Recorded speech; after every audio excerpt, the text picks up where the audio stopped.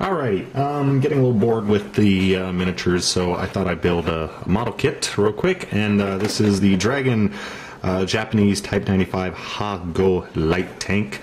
I reviewed this in a Scale Model Addict video, which probably by the time you see this, that will be out. It's a great little kit, and what I'm going to try to do is build this as fast as possible.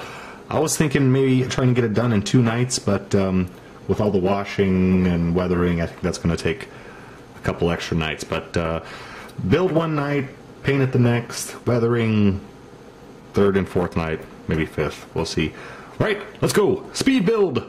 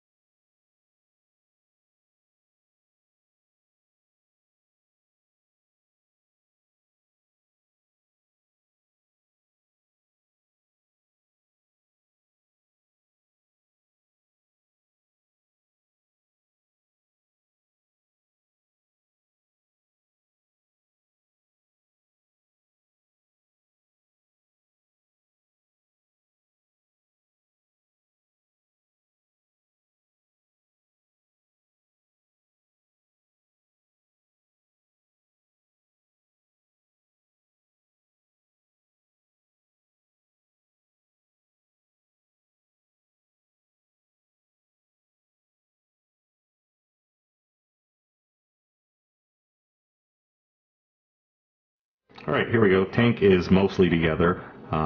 This is the 2nd night. I thought I would get a bit further along on this thing before now, but I forgot to include the fact that I have a job. So I think I already shot my 3-4 day time limit out the window here. Anyway, I built most of it yesterday, and then I let everything dry because it was, I didn't want to touch it while pieces were still soft, but the main pieces are together. Everything went together perfectly, although I had to fix something today. the way the muffler goes in, and there's two tiny holes here where the big piece fits in, and then it goes into the engine through here, two little tiny holes. And it was a real problem trying to line everything up. I thought I had them glued in place, and then I realized that this piece had to be more flush into the hull, so I had to re-wet that with liquid cement and plastic cement and push that in place.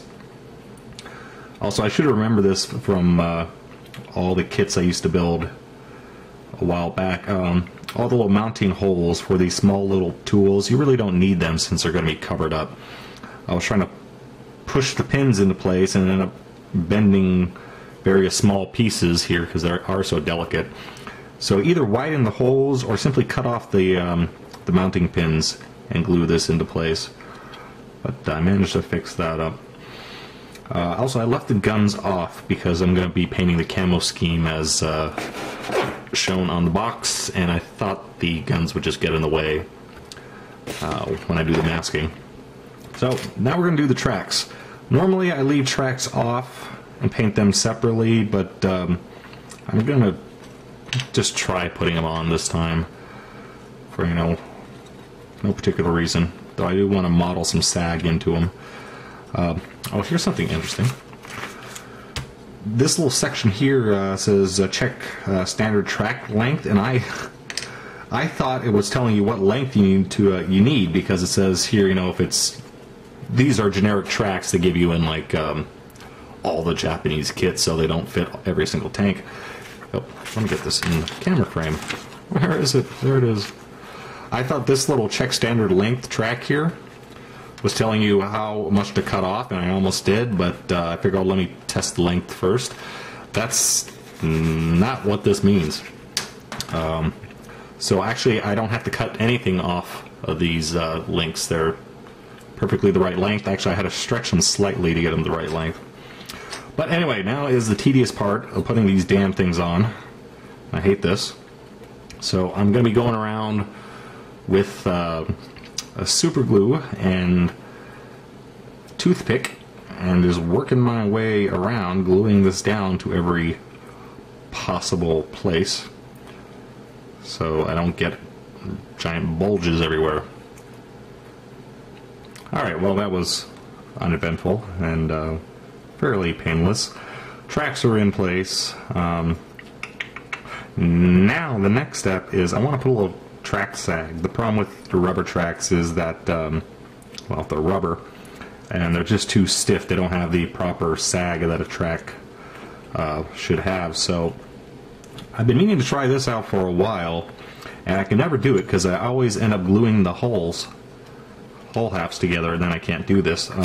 There is a trick where you take a small pin vise and you drill actually I need to get a smaller bit, very tiny holes through the tank out to the other side, and you drill it so it's, you know, pressing the track down slightly, and then you take a thin piece of wire and you run it through out to the other side. And the idea being that once it's painted, you won't be able to see the wire. So that's what I'm going to be trying next, hopefully. You know, that's a good thing I just tested. Obviously I could run it here because this is here. Excuse me. I could run it here because that fender. Running it here would be a bit more obvious. I could run it back.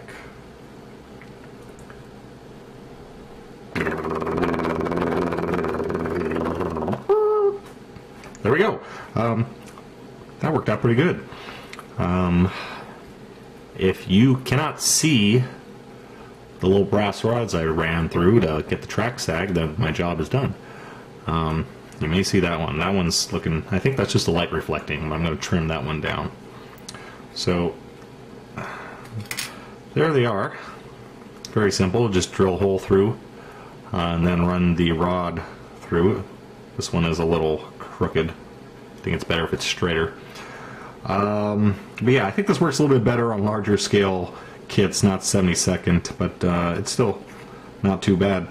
Alright, from here, I have to glue these in place.